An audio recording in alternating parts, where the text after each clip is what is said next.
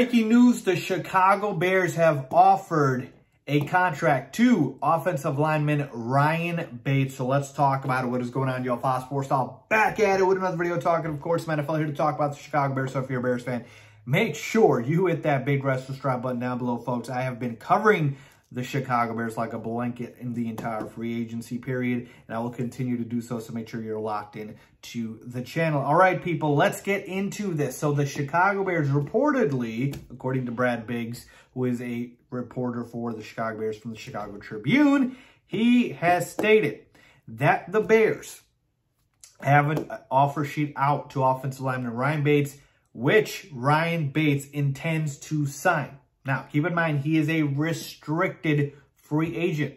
So that means Buffalo has the opportunity to match any offer. So they will have 5 days to match the offer. Again, it says he's intends to sign. So we don't know if he's actually signed it yet.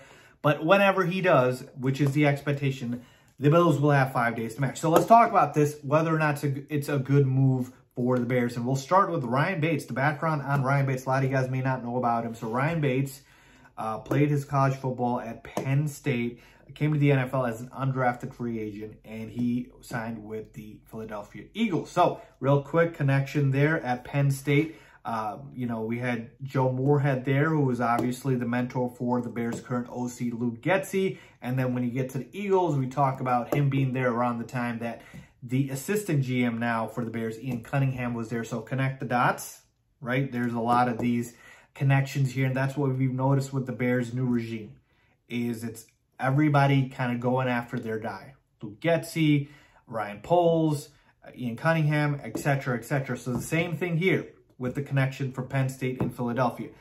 All right, so that's the background there. In terms of that, after Philadelphia, he got traded over to the Bills, where he has played the rest of his career. Now he's still very relatively young. He's 25 years old.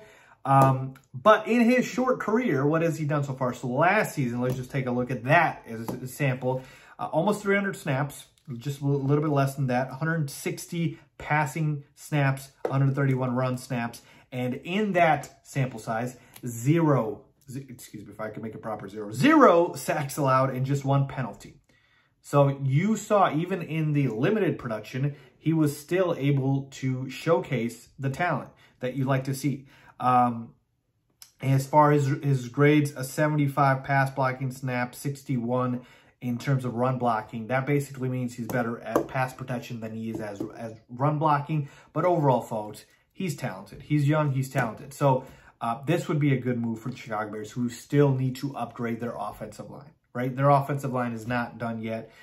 We signed Lucas Patrick. That's great. We have, obviously, Tevin Jenkins, Larry Borum, Cody Whitehair. We lost James Daniels, but you need to add more talent, and that is what Ryan Bates can do. So would love for the Bears to be able to hang on to this offer, meaning the Bills don't match, and we get to keep Ryan Bates. And here's the thing. When the contract comes out, if it sounds like the Bears overpaid a little bit, so be it. Because in restricted free agency especially, you have to overpay. You have to overpay in unrestricted free agency. So think about how much you have to overpay in restricted free agency. And we've seen the Bears are going after these young guys with potential, these hard-nosed, blue-collar guys, and Ryan Bates is one of them. So I would love this move for the Chicago Bears. I think this would be a good one.